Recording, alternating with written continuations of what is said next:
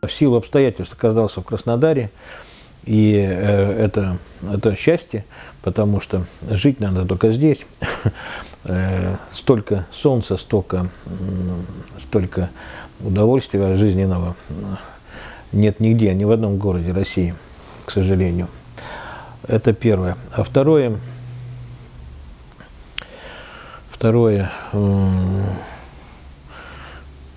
я бы с удовольствием, да, как бы занимался и буду заниматься продвижением кубанских, краснодарских артистов, потому что здесь, во-первых, здесь все-таки благодаря творческому объединению премьера, и вот там, вот я говорил о структуре культурной организации, что ли, да, вот культурного всего этого слоя, как это организовывать, как это делать. Здесь получилось интересно, благодаря творческому объединению премьера, интересная структура культурного вот такого культурного строительства, что ли.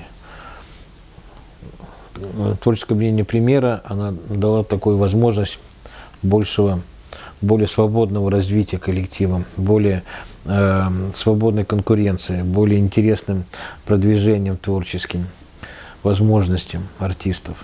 И благодаря, конечно же, Гатову, Леонарду Григорьевичу, который и под джазу, это, конечно, Гараняну, вот, мы в честь них и назвали фестиваль, чтобы увековечить в этом тоже их имена, чтобы народ помнил своих героев.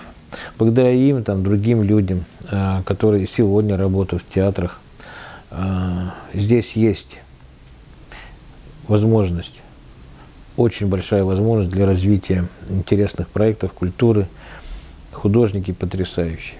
Молодые, интересные группы, у которых молодые художники, ребята, архитекторы, дизайнеры, у которых огромное будущее. Совсем немного вот осталось сделать здесь, на мой взгляд, в Краснодаре, чуть-чуть вот еще усилить, добавить, значит, в образованиях, в культурном строительстве, какие-то найти новые ниши, новые форматы, вот площадки новые, дать им, разрешить им, так сказать, выйти на полный уровень самореализации. Это и потом, а вот потом надо очень активно входить в европейскую жизнь, в европейские ассоциации всевозможные. Потому что вот этого не хватает. Этого не хватает. Вот мы приехали, значит, я привез Биг-бэнд Гараняна в Мадрид, на мадридский джазовый фестиваль. Полное отсутствие понимания, конечно, у испанского джазового мира и там и других. Значит, там в основном испаноязычные джазовые музыканты собираются. Полное незнание, что такое Краснодар. Там, да? Ну да, Россия, слышали. Краснодар, где это, что это. Почему-то все связывают часто с Украиной, что Краснодар – это Украина. Ну, какие-то, видимо, остаточные географические понятия. И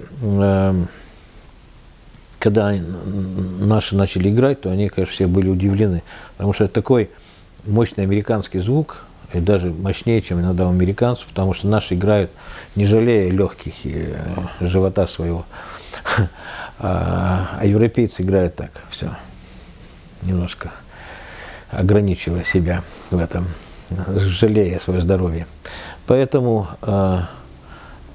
потенциал огромный потенциал, и для того, чтобы кубанские, краснодарские, других городов Краснодарского края музыканты, художники, танцоры реализовывали себя, им надо здесь еще, на мой взгляд, немножко дать возможность для творчества, усилить, значит, работу с площадками, и какой-то должен быть какая-то структура, которая работает постоянно, представляет Кубань, значит, в разных европейских ассоциациях, работает, понимает, что, какие тренды в Европе, что востребовано, с чем туда можно идти, как предлагать, где организовывать гастроли, значит, где, так сказать, представлять свое искусство, какие форматы, какие жанры.